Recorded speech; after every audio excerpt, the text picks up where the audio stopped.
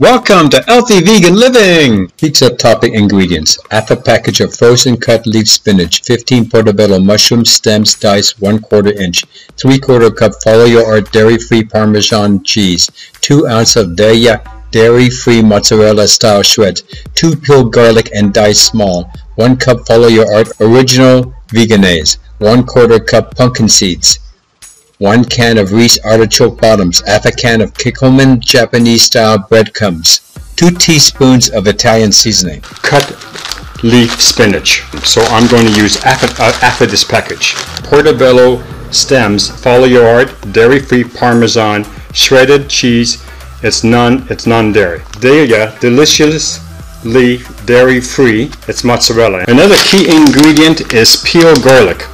Follow Your Heart Veganize, or any product but you want to make sure it's vegan mayonnaise. So these are pumpkin seeds, also called Pepita Seeds.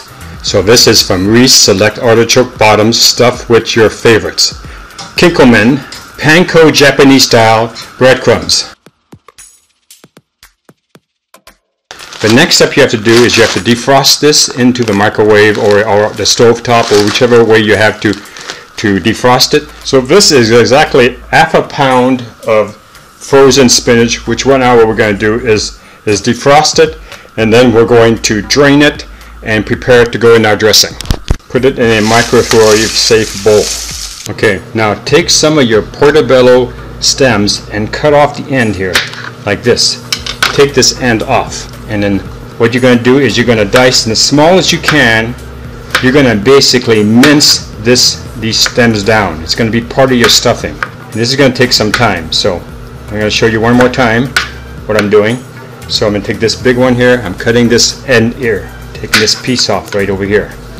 Okay, see it? And the other side too. The other side's fine. Okay. Okay. Next thing, the microwave just ended. So what we're going to do is check the.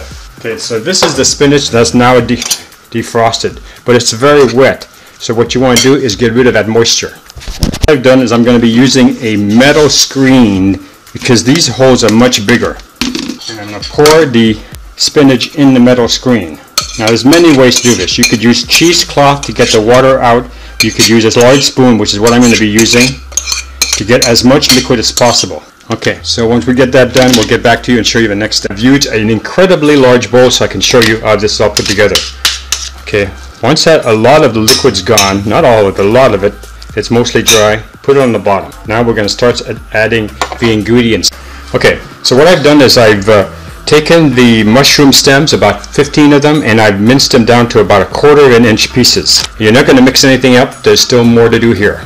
Follow Your Art, dairy-free Parmesan, shredded cheese, it's non-dairy. It's vegan. What we're going to do this time is we're going to mix this container along with Daiya dairy-free. It's mozzarella, and it's going to give it a nice little melting point. Another key ingredient is peeled garlic. I got this at our local grocery. It was a great deal.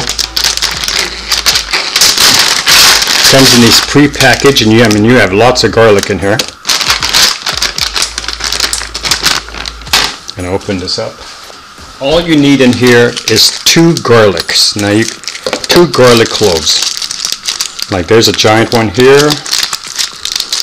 Be nice if I could make work the same. Okay, and that's it. You don't need any more than that. That just adds another interesting flavor. Now, use a separate board unless you're going to use this one, because the garlic will permeate the board. We're going to be getting new boards next year, so you have to bear with me until that happens. Okay, so what I do is when I add these pre-cut ones, I cut the very ends off. But you don't have to do that. I mean, it's just what I do. And then you want to try to mince it as small as possible, because it's going to be a big mix. But this is going to add another bit of flavor. Sometimes you're cutting. Like in this case, I'm cutting garlic and it catches on the edge of your knife. Instead of taking a chance of cutting yourself, you could take a paring knife and do this. So we're going to cut this small so that it can go in our mix. See? Works out perfectly.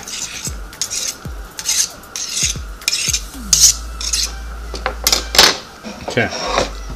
Then take your garlic, put it in. So this is from Reese Artichoke Bottoms, stuffed with your favorites. Okay, so you open the can. That's so easy. And these are giant bottoms. You're just going to drain the can. You're going to slice these. This time we're using Kikkoman Panko Japanese style breadcrumbs. Now there's a lot of advantages of using this rather than some normal regular breadcrumbs. Okay, so I want to just show you the ingredients. Wheat flour, sugar, yeast, salt. That's it. Only 35 milligrams of salt. So this is something really good for people with salt problems. Alright, so this is a real solution to be able to use on your food, and we're going to use it in our dressing. We're going to use half a cup of this. So watch me as I move this over and open this box. I got this from my local Stater Brothers, and you should be able to find it in the Asian aisle in case you're looking for it. Now whenever I do this, I never use these tears. Matter of fact, there's no tear on this one, but it does show you to use scissors a lot of times. So use the scissors, because I've opened so many one of these bags and tearing across and messed up the...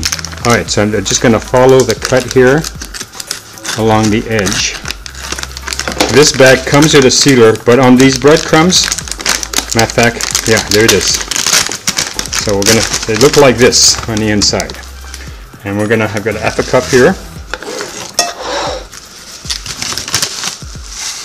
And we're just going to slightly put it on there. Yeah.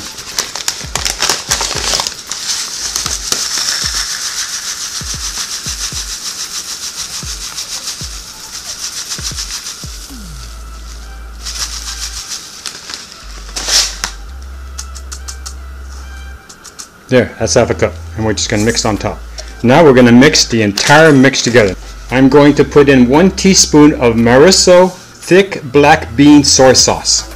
I got this from Greg and Donna. This is what the bottle looks like. Okay, this is my 1 teaspoon. Okay, and you can just see me pour it on.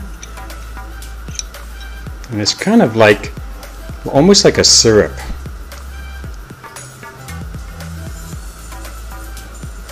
That's it right there. I'm just going to pour it on top of the Veganize. Put this back. Once you've opened it, you've got to refrigerate it. Put it back in the fridge. Now you mix it all up. And it's going to take some time to get all the pieces mixed in.